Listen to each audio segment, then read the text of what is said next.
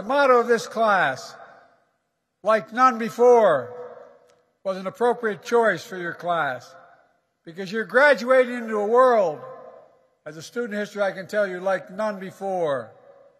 I've been a senator since I was 29 years old, never left government.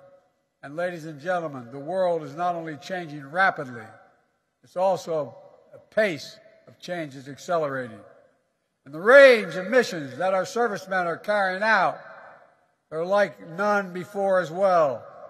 There's never been a time in history when we've asked our military to do so many different things in so many different places around the world, all at the same time.